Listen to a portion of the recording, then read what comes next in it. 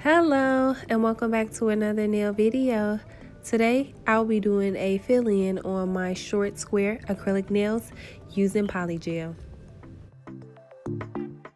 And for today's set, I'm using Beetle's base coat, my Polygel brush, which is actually just a cleanup brush, rosin clear Polygel, and alcohol.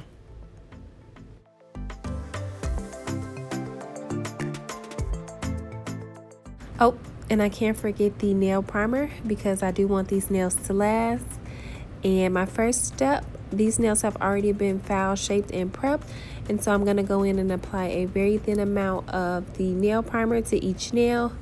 Then I go in with the Beetle's base coat and I apply a very thin layer to each nail as well.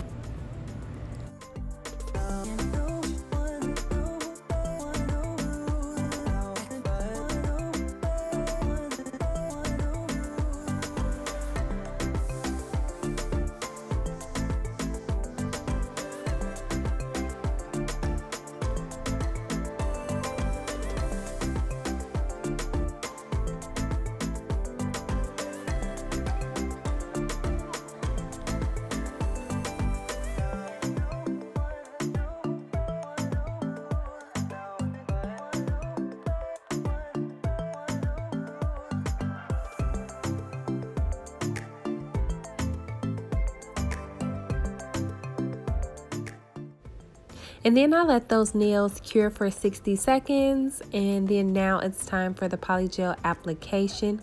So I just place a small bead of the clear Polygel in the center of the nail. Then I use the tip of my nail brush to push the Polygel back in place. And so whenever I feel like the product is getting a little too sticky or too hard to work with, I go ahead and dip my brush back into the alcohol, and then I smooth that Polygel down towards the tip of the nail.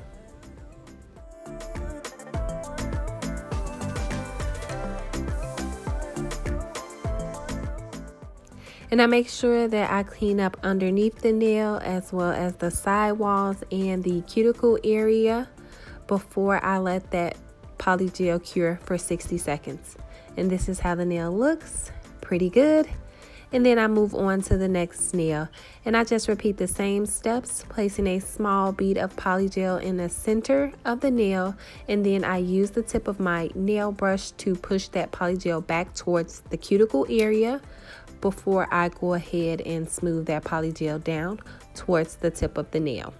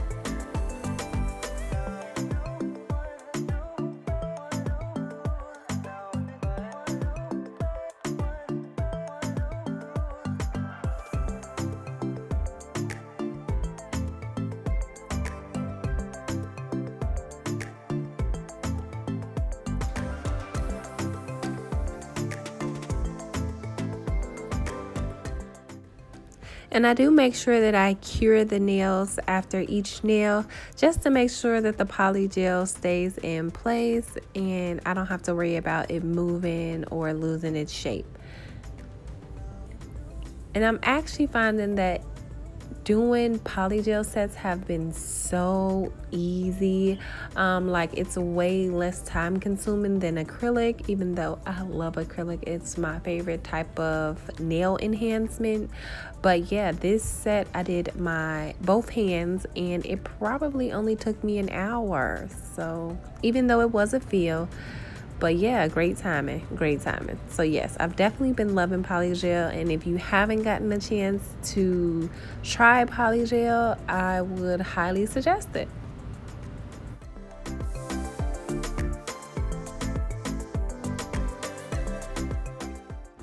And unfortunately, I did lose one nail, my thumbnail.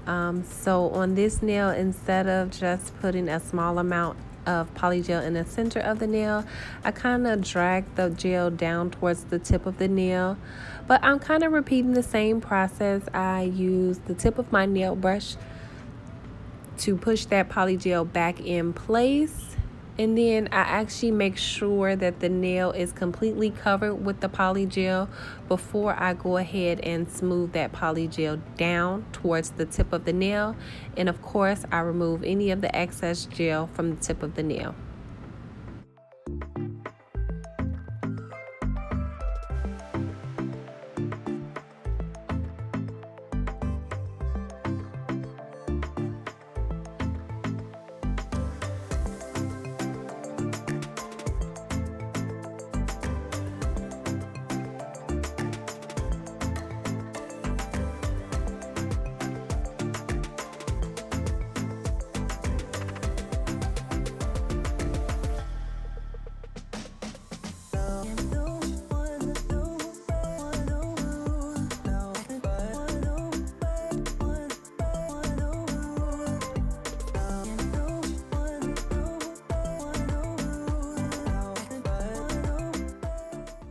And I went ahead and did my left hand off camera, and these are how the nails turned out. Super cute. And so here I'm just spraying the nails down with alcohol, and I'm just gonna wipe those nails off to remove that sticky, tacky layer before I foul shape and buff these nails, which I'm also gonna do off camera because, as you know, that takes forever. And these are how the nails look after they've been foul shaped and buffed. And now I'm just gonna go in and paint these nails.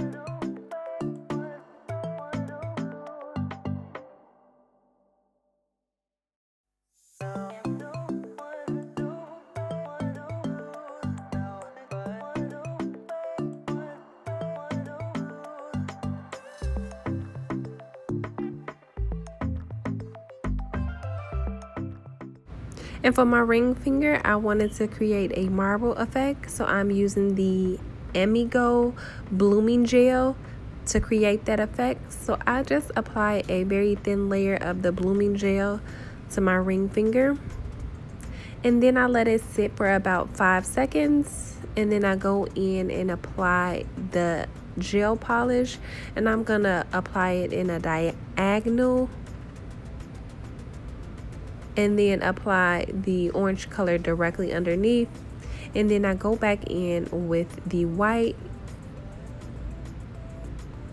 and I use my dotting tool to mix those colors together to create the marble effect.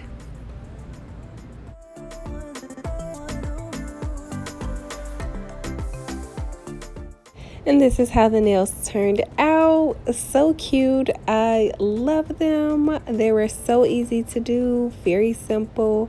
I love the colors. I think they complement each other so well.